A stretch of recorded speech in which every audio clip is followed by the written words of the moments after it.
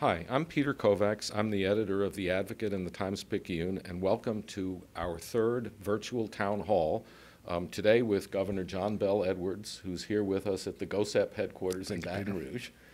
Thank you for joining us, Governor. You're welcome. We're going to start out with the purpose of this town hall is for the governor to answer your questions that you've sent to us and will continue to send to us. We're going to start out with a little message from AARP, which is our sponsor today. And then I think the governor can tell us a little bit about what happened on the White House call, which he just walked in the room from.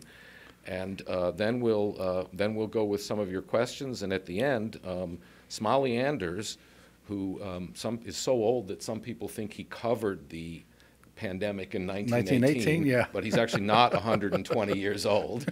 He might look it, but he's not. He has a couple of special questions for you about some important topics like the chickens and like the tiger. Smiley only asks about the important stuff. I look forward to it. So anyhow, let's start out with a message from AARP. AARP Louisiana would like to thank the Advocate for this timely and important conversation with Governor Edwards. We would also like to thank the Governor for his leadership during this challenging time. I'm Denise Botcher, State Director for AARP Louisiana. AARP is a nonprofit, nonpartisan member organization that's been working for over 60 years to promote the health and well-being of older Americans. Over the past month, AARP Louisiana has hosted several teletown halls with several thousands of its members to share important information, resources, how they can better protect themselves and their loved ones from the coronavirus. It's critically important that together we help prevent the spread. This is a time to remain vigilant and follow the governor's advice.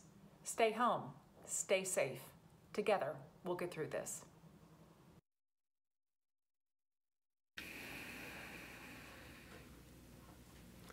Okay, well, we're thanks to AARP, and we're glad to be here with the governor. And when I tell you that the governor literally walked in here 1 minute ago off a phone call with the White House, that's about right. Yeah. And so maybe he can start by telling us what you learned today. Well, the purpose of the call was so that the president and the vice president, who leads the White House Coronavirus Task Force, could talk to all the governors. And by the way, I've been doing this for a while now. There were 54 governors of the 55 states and territories participating today, and that's the most ever. And this was about the guidance that they were issuing, that the Coronavirus Task Force was issuing out of the White House to the states about reopening the economy. And the president made it very clear that these are guidelines, things to be considered, but ultimately the decisions would be left to the governors. And some governors will be able to move faster than others because they quite frankly haven't had the kind of cases that some states have had. Unfortunately, we're one of the hotspot states, and we have been since the beginning, and so we have to take stock of that. But these are guidelines that Dr. Birx, Dr. Fauci, Dr. Robert Redfield have all had input into, and they give you things to consider. They phased it into 3 phases, and this actually came out, Peter, while we were speaking, so I can't tell you that I've sat down and really gone through this, but my team is going through it right now to see how it meshes up with what we were already planning to do. One thing we know, and I want to say this at the outset because I think it's always appropriate and important to try to manage expectations. We are not going to get back to normal as a state or as a country until sometime after a vaccine is successful, mass-produced, and used across the country. And so we're talking at least a year and probably longer before we can do that. In the meantime, we have to work on therapeutic treatments. We have to make sure that we open up our economy in a way that strikes the right balance by protecting the public and ensuring the public health. And all these things are very difficult because this is a novel coronavirus, and the scientists, the doctors, the medical community, learning new things every single day, which is actually a good thing. Because if we think we know for sure what the situation is going to be 3 months from now, 6 months from now, we're sort of kidding ourselves. But these guidelines are going to be very helpful as we move forward and reopen the economy here in Louisiana. It's again, not going to look like it did before COVID-19. I think you're going to see social distancing with us for quite some time, emphasis on hygiene for quite some time. Sick people are going to be asked to stay home without exception. People who are vulnerable to this virus, so we're talking about those 65 and older and those who have these underlying chronic health conditions like hypertension, diabetes, heart disease, kidney disease, obesity, they're going to be asked to make sure that they're especially careful. And even as we loosen the restrictions, many things are going to stay in place and will look different. For example, I'm not announcing any new policy just yet, but it may be the case, Peter, that when you do finally go out to a restaurant, there won't be a table in close proximity to the table you're sitting at. Your waitress or waiter may be wearing a mask, and more and more often as you enter a building, you're liable to be temperature checked, and if you have a fever, you'll be denied admission. These are the sorts of things we're going to have to do as we open the economy back up, put more businesses back into operation, and get workers back at work. And the other thing we're going to have to do is continue to ramp up our testing and our contact tracing. And the testing is both the diagnostic and surveillance testing for the virus, but also the antibody testing for potential immunity, all of which is very important. And as you test someone and they are positive for the virus, we're going to have much greater capacity to do contact tracing so that we isolate individuals who have come into contact with the individual who just tested positive. Much easier to say than to do, because we're going to have trained workers at call centers who are going to have to do this, and then we're going to have the cooperation of the people that they will actually isolate. The reason South Korea was so effective, and of course many countries have police powers that we just don't have here, but they were able to quickly ramp up their testing and then do the contact tracing and then enforce the quarantine that had to take place. So all of this is going to be done in Louisiana and elsewhere. We unfortunately were one of the largest hotspots in the country. It was about a month ago that we actually had the fastest growth in coronavirus COVID cases, I should say, anywhere in the world. And so we're doing much, much better today, but we still have particular challenges in certain areas like Orleans and Jefferson Parish, where the case counts have been really, really high, and to a lesser degree up in Caddo. But as a state, and really every single region of the state, we are doing much, much better today, Peter. Oh, well, that's good to know. So is what you're saying, and I realize you just haven't had a chance to absorb this, is what you're saying that we may discover that some measures and relaxations that occur in other states will not be occurring here as quickly, and people will be angry at you as a consequence? Well, they may be angry, but at the same time, they'll be safer. And most people acknowledge that. This is not a cookie-cutter approach where it's a one-size-fits-all, and the president was very careful to spell that out. We don't like it, but the fact of the matter is we're a hotspot here. We're number 3 in the country in per capita cases. Okay, that's a huge number of cases. It's about 0.5% of our population right now, and you've seen the number of deaths, which today at 1,156 is what we're reporting. But on the good side of that, we're number 1 per capita in testing. We still haven't tested as many people as we would like, and not as many as we're going to have to be able to test going forward. But we are going to do some things differently on a different timeline than other states, and that's just the fact of the matter is, and any other approach would be irresponsible. Just to follow up on that, to the extent that we're going to see the country as having different rates of removal of restrictions and all that, do you see the state and its parishes being treated differently based on their infection rates? Yeah, but perhaps not because I choose to do it that way, but you have local officials who have the authority.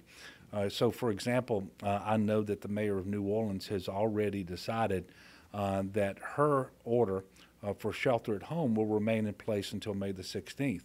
By the way, I support that order because that is Orleans Parish is absolutely one of the hot spots in the country, and with the number of cases there, the amount of novel coronavirus and COVID-19 that has permeated that community, and this is a high-density population area, relatively speaking, for our state, and the impact that it's had on the healthcare facilities, which are concentrated in New Orleans but serve the entire region of the state.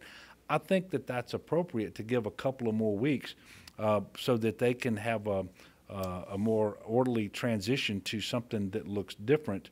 And so it may be the case that Orleans Parish is waiting until May the 16th to be able to do some things that happen elsewhere in the state earlier, such as May the 1st. But we're still working with my team to figure out where we are on these guidelines, because there are certain threshold requirements that the White House Coronavirus Task Force says we should meet before we even start the phased approach of reopening our economy. And as we look at those, we took the first look at those threshold requirements, and I say requirements, these are all guidelines, but quite frankly, we don't meet some of them today, but by May the 1st, we could meet all of them. And so we're going to be purposeful about this. We're going to be deliberate about it.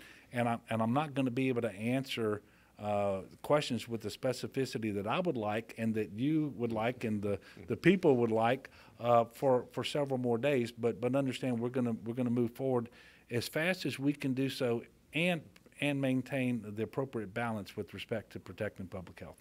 Okay, well, I appreciate it. Well, let's get to the questions submitted by readers, and this is our third virtual town hall, and we had one with Representative Scalise and Senator Cassidy, and what was true of those is true of this, which is impressive, is the questions are generally very respectful, and they're detailed, and some of them are a little frustrated, but one thing that maybe this has done is to kind of improve our civic dialogue in Louisiana. Just the threat of it has caused that to happen. So some of these questions are now a little bit obsolete because of today's announcement. But let me start out with, this is from Jennifer in New Orleans.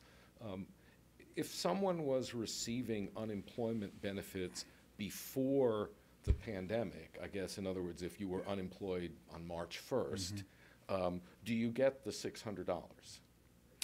Yeah, well, we have people who are manning the phones and so forth to talk specifically, and I'm not sure that I can give a concrete answer just on the basis of that question. Okay. But it's my understanding that if you qualify for a single dollar in unemployment benefits from the state, that you then can qualify for the pandemic unemployment assistance and for the expanded $600. But there are always limitations, and I don't know whether one of those limitations would apply to this individual or not. But with respect to unemployment, this is what I want people to understand. And I'm not making excuses, but we're having a volume of people filing initial claims and recertifications, which they have to do weekly, which we have never seen in Louisiana, and this is happening in every state.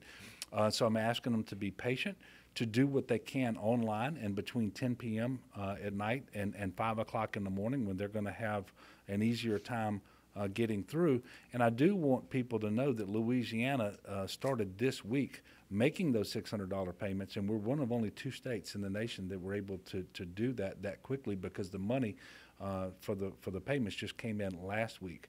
But I am asking people to be patient, to call in if they've got questions, to file online if they possibly can. But I would hate to give a definitive answer on the basis of that question and it turns out that because of some limitation that this individual was ineligible. Okay, this is from Brad in New Orleans. I think I know who this is. To address long-term health care capacity, why can't Charity Hospital be reopened and redeveloped back into a hospital? Well, first of all, that's a great question because we had 2 imperatives of the first order when this crisis broke out. One was to slow the spread. The second was to surge our medical capacity.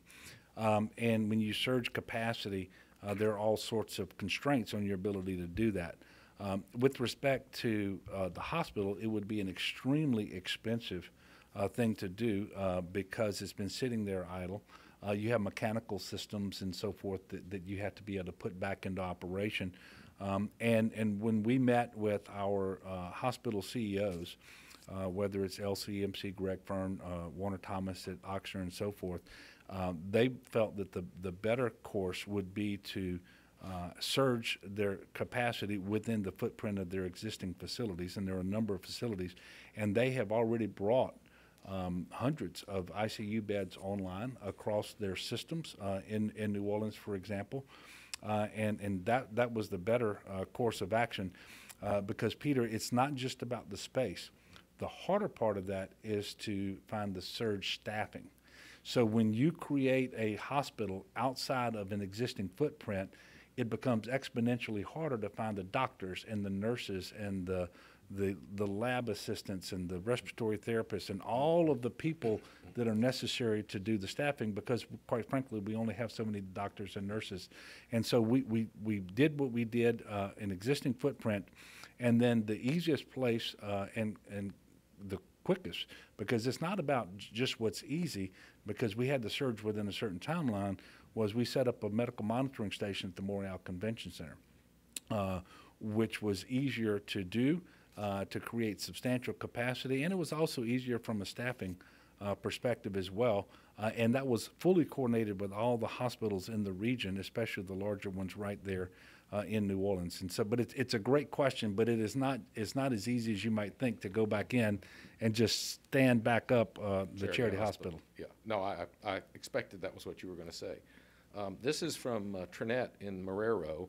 How are landlords supposed to make ends meet when tenants quit paying rent and there's nothing landlords can do? Yeah, and look, I understand that's a tough situation, and the landlords of apartment complexes and so forth, this is obviously a difficult time for them.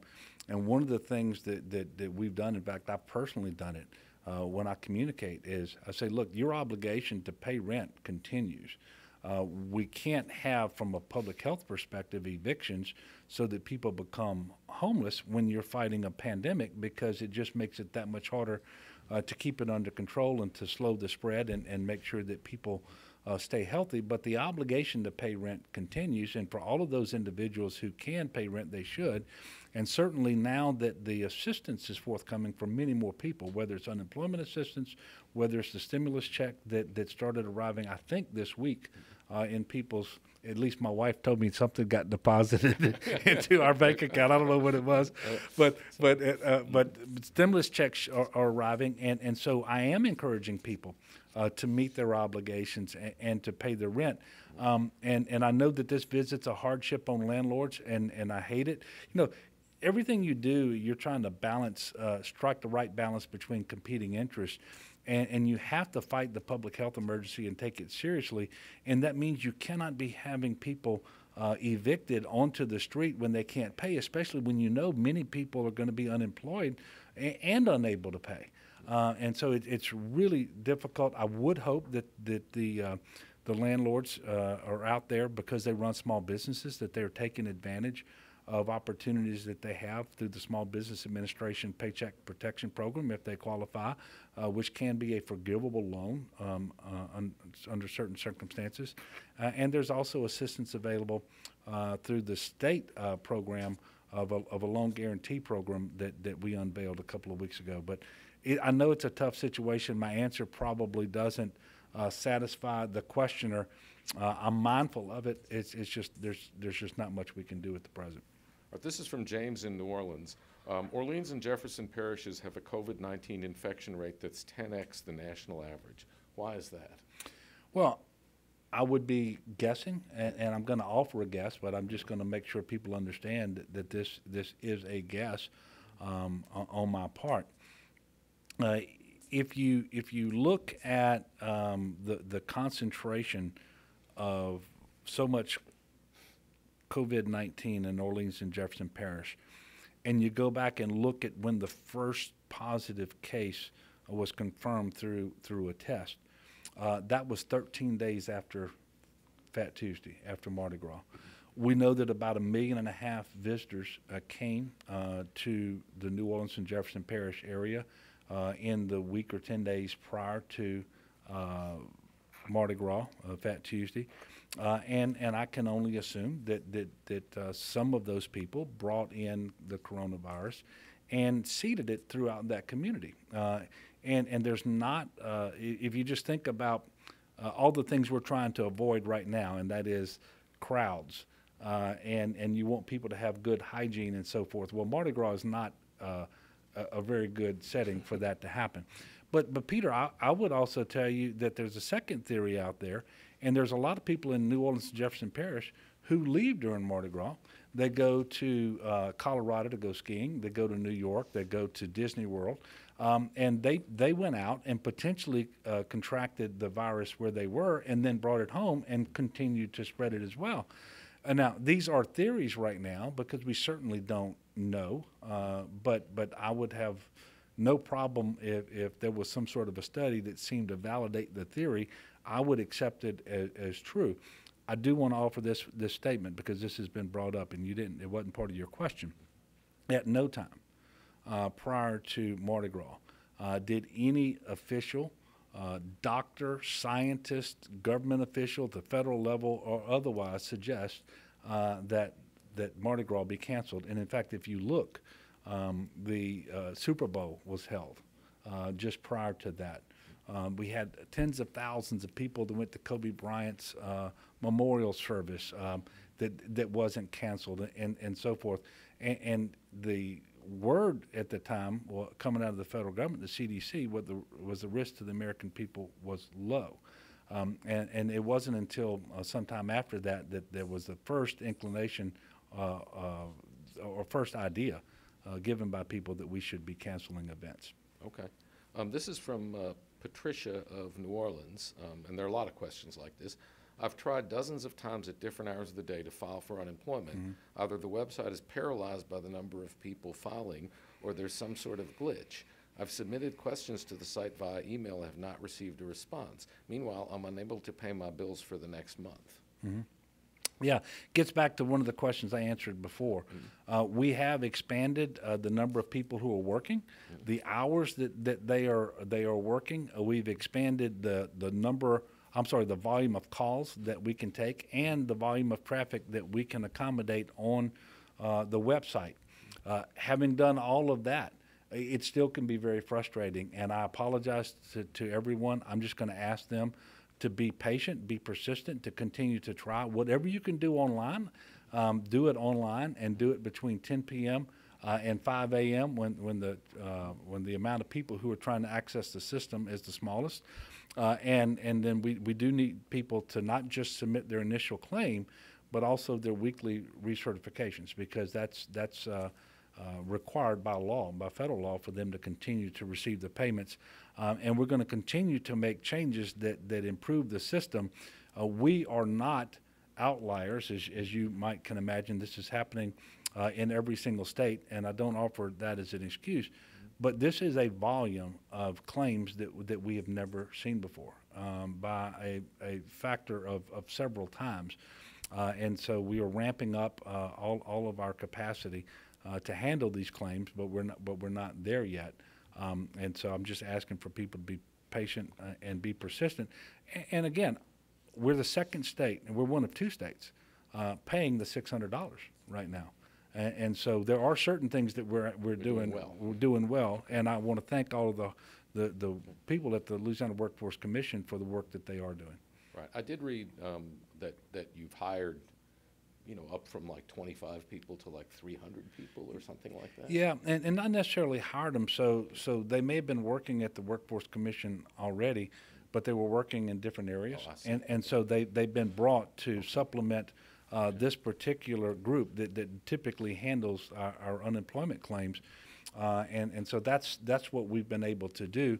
And quite frankly, we're going to continue to surge, and we're looking for new and better ways to to make sure that we can take care of these claims. And by the way, I'm also looking forward to the day when people don't need this unemployment assistance because they're back at work and our economy is flourishing again. Okay. All right, this is from Ben in Thibodaux. Why can't hairdressers and barbers open by appointment only? Well, it's not so much whether there's appointment or not. These are forward-facing personal services and have a really higher risk than most of spreading the virus. And so when we're in our main effort, our stay-at-home effort to fight this virus, when we're doing what we can do as a state to match the call coming from the president and the vice president, you know, that 30 days to stop the spread, all of the CDC guidance specifically pointed out things like tattoo parlors and beauty parlors and barber shops and nail salons as the types of things that we needed to close.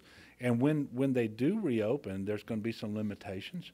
And the appointment may be helpful because you're not going to want people sitting in a waiting room in close proximity to one another. They may need to temperature check people, and the people providing the service and the customers may need to wear a mask. And so forth. These are precisely the types of people that shouldn't be working while they're sick. And so if they're sick, we're going to ask them not to do that. And, you know, I understand the hardship that this is putting on them. And we hope to be able to ease the restrictions as soon as possible with the necessary precautions in place. And we're going to do that as we are able and consistent with these guidelines that I'm holding in my hand that we haven't yet had an opportunity to go through. Okay, another question. Since Lowe's and Home Depot are selling garden plants with people moving around the nursery unrestricted, why can't churches cordon off every second or third row of pews and enforce social distancing, as well as control entry and exits and be allowed to resume Sunday services? Well, I'm looking forward to being just like we're talking about the salons and so forth. I'm looking forward to being able to ease the restrictions on the size of crowds that can be in a particular venue. And we're looking for ways to do that where it can be safe.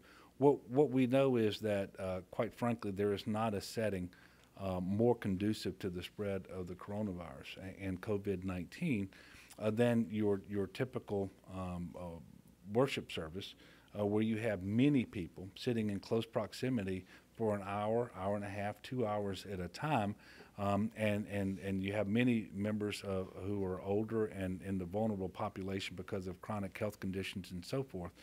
And so as we knew that we had to battle this like a war and stop the spread and flatten the curve, quite frankly, it just wasn't an option to leave to exempt houses of worship. That is not an easy decision to make. I mean, that's very tough. It was very tough for me, someone who you know, I'm certainly a Christian, a Catholic Christian, and I go to Mass, and I think it's critically important. But at the same time, we needed to do what was necessary to protect public health and get through this emergency. We are going to be, just as we're going to be making changes with respect to the way restaurants function and office buildings and other venues, we are going to be easing the restrictions, and there will be more people who will be allowed to go to worship services once we get through this.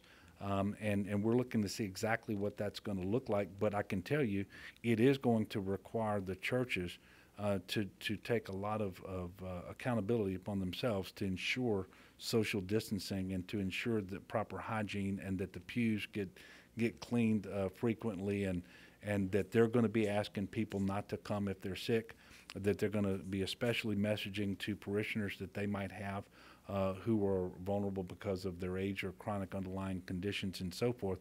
But in that initial effort that we had to make, again, Peter, we had the fastest growth rate in COVID cases in the world, according to Johns Hopkins data. That was just a month ago. And so you have to take actions that are commensurate with the challenges.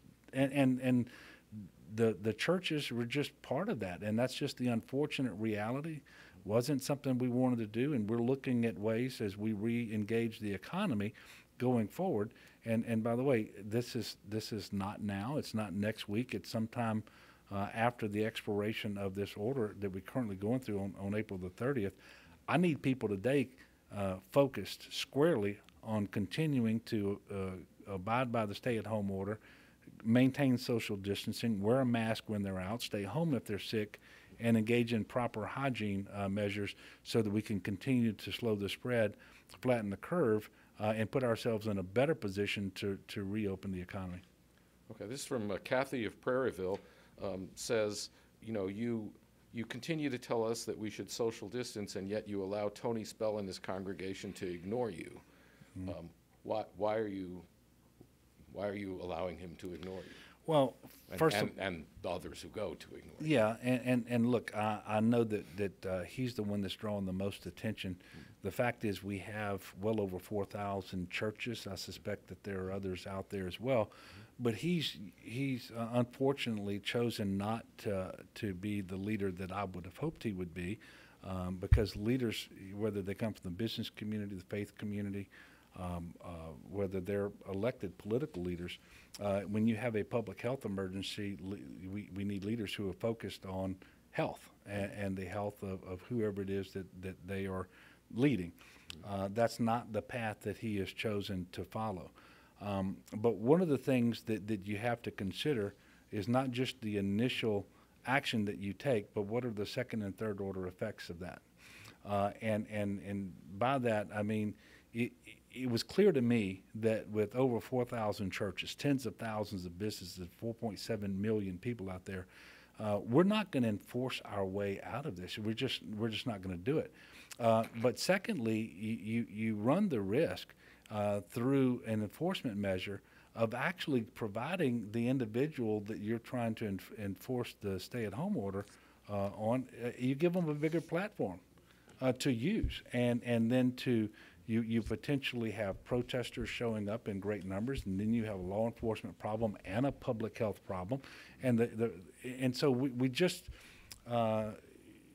And by the way, I've supported the efforts that the district attorney in East Baton Rouge Parish did make, because I know that a summons was served on the pastor. And I want to use this forum again today to urge him. I'm appealing to him to stop what he's doing, because he is putting his parishioners at a greater risk for contracting this virus. We know that this virus is much more contagious than the flu. We know it is much deadlier than the flu, and we are still in a stage here in Louisiana where we're very much focused on flattening the curve, and I would appeal to him again to stop what he's doing, and then if he won't, I'm going to appeal to his parishioners to stay home. They have obligations as individuals too. This is a lawful order. I have no doubt that we're in a public health emergency that was declared by me, and by the way, that was backed up by a declaration that came from President Trump as well, and that confers upon me the authority to take the actions that we've taken. I have no doubt that they're legal, they're appropriate, they're necessary. And I would encourage Pastor Spell and all of his parishioners, and by the way, everybody else out there, to do what they can to abide by these orders.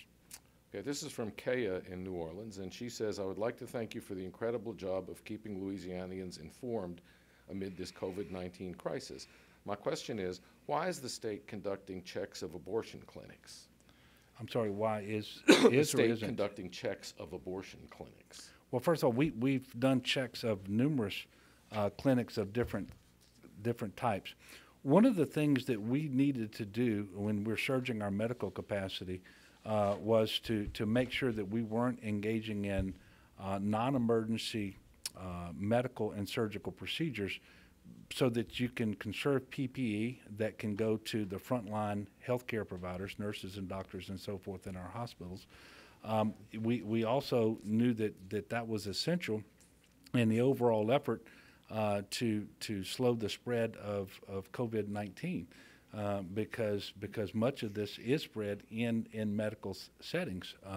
So we issued guidance, or order, I should say, out of the Department of Health to that effect. Dr. Guidry did that. It wasn't just aimed at abortion clinics. It was aimed at all healthcare providers of these types of services. So whether it's a surgical center, it could be an orthopedic clinic, and by the way, none of which were closed by the order, but the types of things that they could engage in were limited. And so it wasn't something where we were just focusing on abortion clinics. Okay. This is from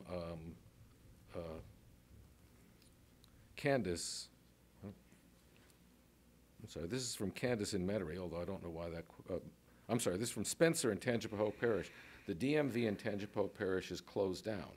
I have a vehicle that needs a tag as well as license plates, and where can I go to get one? Well, that's a great question.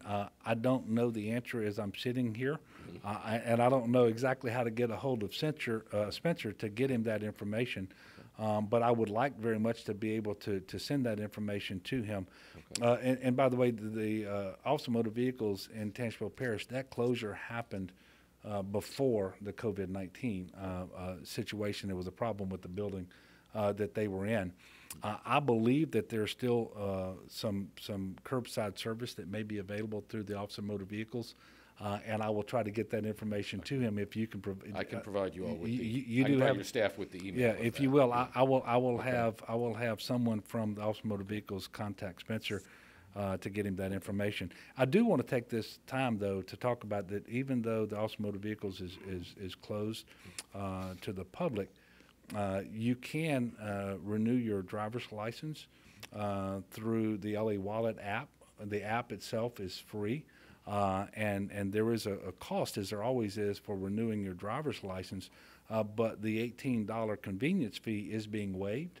And so you can download the app for free. You do not pay the $18 convenience fee. You will just pay the cost that you would normally have to pay to renew your driver's license. Of course, every other time that you renew your driver's license, you have to go in and have your eyes checked. So it's not going to be available for everybody, but there are an awful lot of people who can take advantage of this.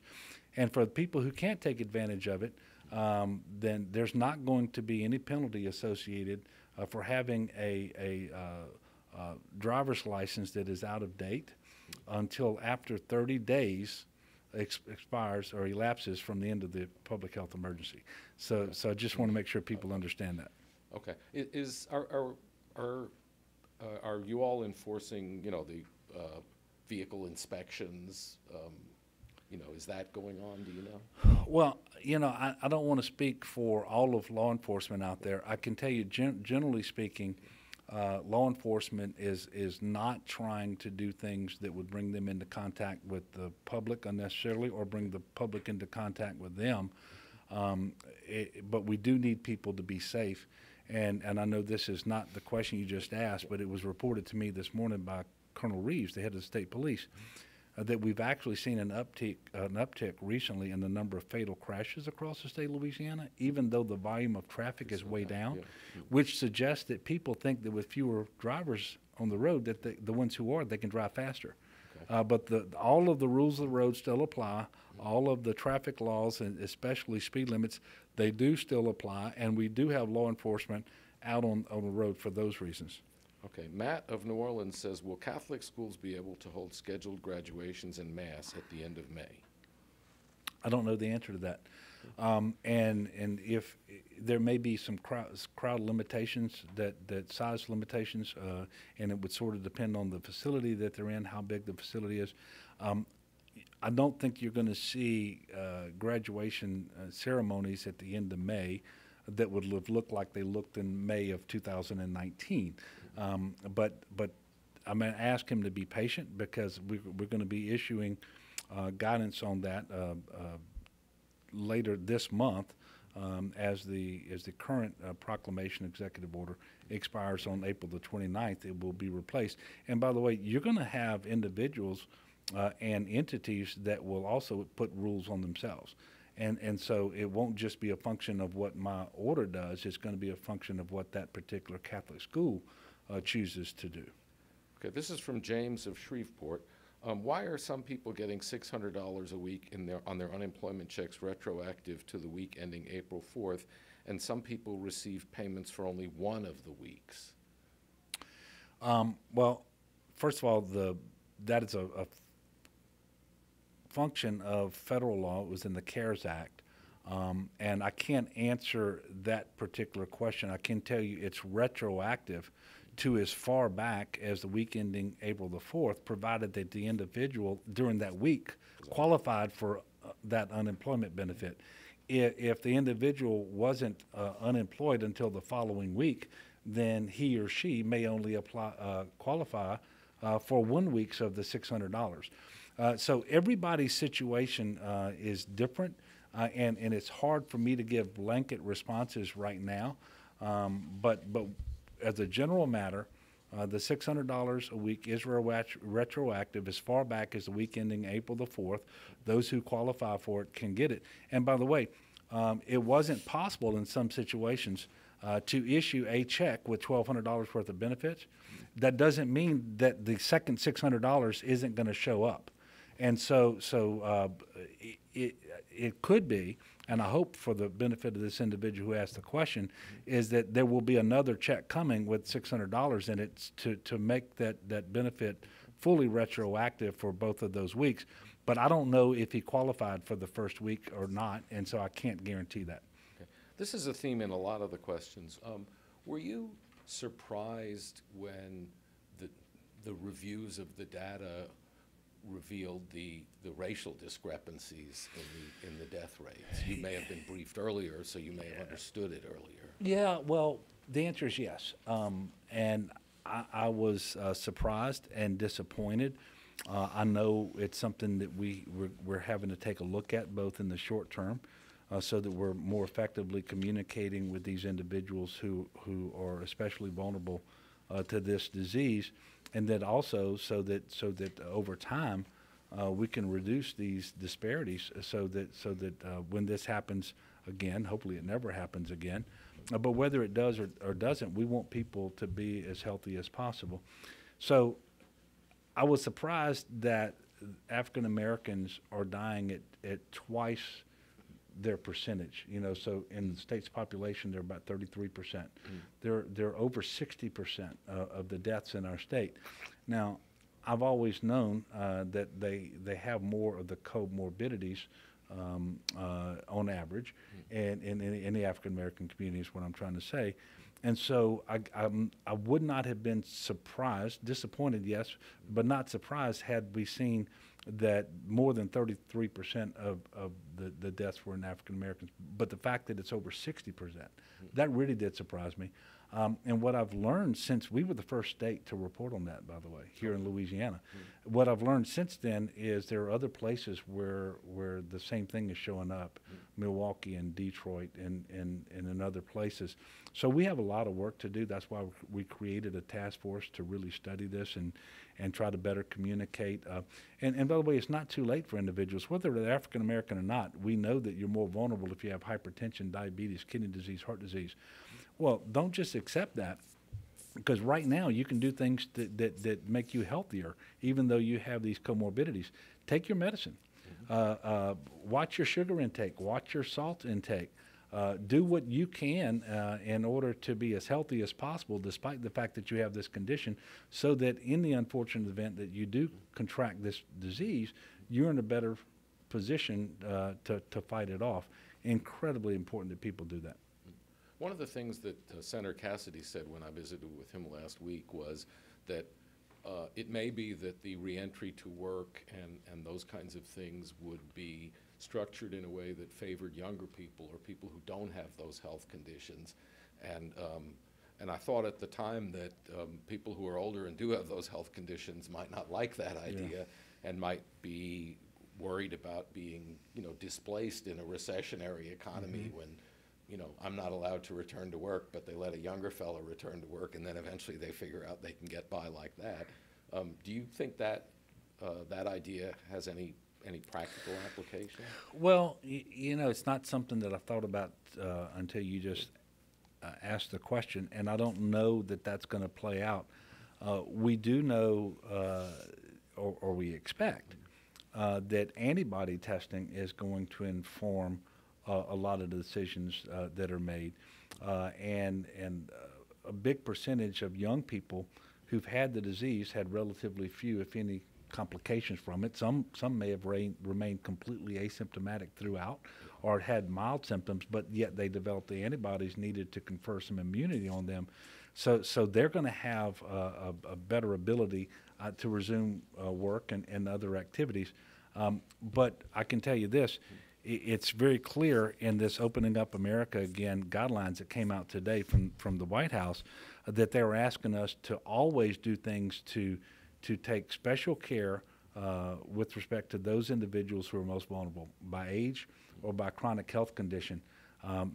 I do hope it doesn't mean that people can't go back to work, but I can tell you this. If you're over 65 and employed, or if you've got these chronic health conditions, it is much better if you can work from home that you do that. And if you do have to go to work, you've got to make sure that you're following social distancing, wearing the mask, asking people in close proximity to you wear the mask, and make sure that you're following the hygiene practices. Okay. This is from Mike in Woodworth. Do you know, I'm sorry, it's from Karen in Metairie. Do you know how long the travel restrictions will be in place in Texas and when those checkpoints will be removed? No, I can't tell you that I know that, because it's not something that I'm in control over. And I don't know, I guess you could characterize them as travel restrictions. It's my understanding that no one is said that you can't travel into Texas at those checkpoints. But if your destination is in Texas, they're telling you that they expect you to quarantine there for 14 days before you go out and about. And if you're just traveling through Texas, you're allowed to do that. And there are some essential services and infrastructure and workers and so forth that are not being placed on the quarantine program either with respect to the 14 days. The last I checked, the way this was working was that they were on the major routes into Texas, and such as Interstate 10, Interstate 20, pulling over somewhere between 5 and 10 cars at a time, regardless of what states they were coming from, by the way, not just from Louisiana. And while they're talking to those particular drivers, then all the rest of the traffic is just flowing through as normal. And then they'll go back out and pull 6 to 10 more over or something like that. But commercial vehicles are not being stopped at all. Yeah, we sent Brooks Cabina, actually went over there to see, what was actually from Houston, went over there to see, and that was kind of what his experience Yeah, was. and I think that's still the way they're doing it. So I think it's probably fair to call it a travel restriction, but there is no real restriction from people going to Florida. But there is an expectation that you're going to quarantine if you're going to go there to stay. Okay. Katie of New Orleans says, if the Louisiana Senate and House do not vote to accept the Secretary of State's emergency election plan, can the governor use his emergency authority, that's you, use his emergency authority? Well, we've used the emergency authority that I have to reset the election dates and to which now going to be on July the 11th for the primary, August the 15th for the general election, and then to change qualifying periods as well.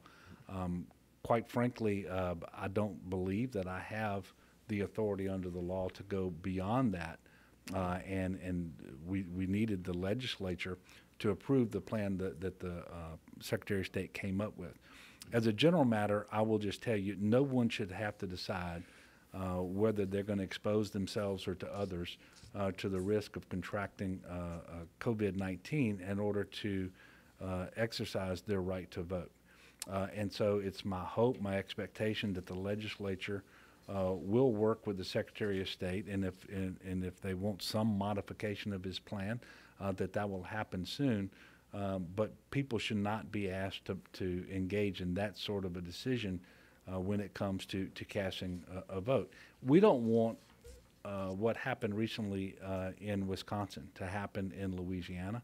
And what I can tell you is in July and August, there will be the novel coronavirus in Louisiana. There will be COVID-19 in Louisiana. We won't yet have a vaccine. I don't know whether there'll be an effective therapeutic treatment or not. But we're not going to be fully back to normal. And quite frankly, we shouldn't be having an election as if everything is normal. So I hope that the legislature will get on board, work with the Secretary of State, who's doing the best that he can in order to make sure that we have an election that preserves public health while grants access to the ballot box to our voters. Okay. This is from Karen in Baton Rouge, and she asks if are COVID-19 patients being administered hydrochloroquine? Yeah. And if so, what's the magnitude of it, and what's the Yeah, success and of it? I can't speak to the success of it now. I can tell you that I've known for many weeks now that hospitals have a certain protocol, and there are certain patients where it's contraindicated, and they're not going to administer it. And I'm not going to pretend to be a physician here, but the hydroxychloroquine, which goes by the name of Plaquenil, is being administered in many of our hospitals to many of their patients with COVID-19, sometimes in combination with other drugs such as the Z-Pak, the azithromycin medicine that you can get, and then sometimes in a triple cocktail as well. I can't speak to the efficacy of it, but we do know that it was being prescribed, and early on it was being prescribed and used in such numbers that it exceeded the supply that is on hand that's necessary for lupus patients and patients with rheumatoid arthritis and so forth. And so the efforts to greatly increase the amount of the drug that's in the state has been helpful, because it's my understanding that the Board of Pharmacy was able to rescind their emergency rule on this because the supply was replenished to a sufficient degree, and then they just issued some guidance about the prescription for it. But it is being used. I'm not able to say today what the efficacy of it is, but I know that many hospitals and doctors around the state of Louisiana have made that part of the treatment protocol. It remains the case, at least as far as I know it, and things are changing every day. There is not yet what they call a therapeutic intervention for COVID-19, and that means there is not an approved treatment for it. And so everything that they're doing is somewhat of a trial, and it's not proven, but we'll see. Okay. This is from Ryan of Thibodaux, and this is another thematic question that's come up a few times. Are we labeling as coronavirus deaths people who die of other causes? Yeah. Well, that's in the death numbers that we're reporting. So for today, it's 1,156 deaths. Mm-hmm. I can tell you that all 1,156 of those individuals had a test result that was positive for COVID-19. Mm-hmm. There's a much greater likelihood that there are individuals who are dying and they're not being tested and potentially died of a complication related to COVID-19, but it's not showing up that way because a test wasn't administered. So, I don't believe that what he was questioning about is happening. I know it's not happening with respect to the reports that we are issuing. And by the way, that's why sometimes we're reporting a number of deaths, only a fraction of which happened in the previous day or two or three. Sometimes it's spinning back as far as 10 days because we're waiting for the test result to catch up and be reflected on the death certificate. Okay. This is from Dolores of Shreveport. She says, can I, a 55-year-old black female, get tested for coronavirus for free? Yes, but when she is symptomatic. Right now, they're not issuing tests to asymptomatic people because the result is not reliable, and you can give someone a false negative and they believe that they don't have it, but they do. They just haven't become symptomatic and they haven't started shedding enough virus to where the test result came up positive, and you give them this false sense of confidence that they can go out and continue to work or whatever, and so you have to be symptomatic.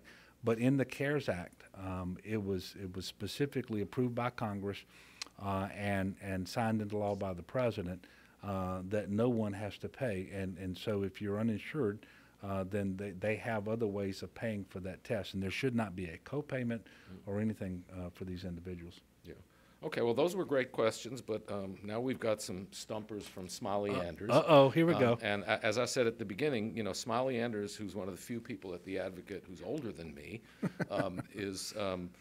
there are some people who believe that Smiley actually covered the 1918 pandemic, but he would have to be 120 to do that. So he might look 120, but I don't think he is 120. Did you grow up reading Smiley Anders? I did. Okay. So the entire time at my house, we always subscribed to the Advocate, and one of my jobs as one of the youngest in my household was to make sure that my dad had that paper in the morning, and so we went out into the front of the driveway, got the paper, brought it to him, and I suspect Smiley has been in that paper the entire time I've been reading it. Oh, that's probably true. So here are Smiley's questions. These are serious matters. It says, Governor, has the unsettled situation due to the virus put any extra stress on your chickens at the governor's mansion? And if so, has it affected their taste? Well, first of all, I don't eat my chickens. The eggs taste just fine. I don't believe it has anything to do with the virus, but we've had a black fly problem and a gnat problem all along the river in Louisiana, and quite frankly, I've lost a few chickens because they will suffocate, and so we're trying to make sure that we can take care of that, and we're trying something today by mixing water and vanilla extract, spraying it on the mosquitoes, and seeing if that keeps the flies away. But the eggs that I am getting taste just fine, and I'm actually going to replenish my stock. I've got a few young hens that I'm going to buy and put in there with them. But I appreciate him asking about my chickens, and it just so happens we're having some problems right now. But it doesn't have anything to do with the virus. Okay.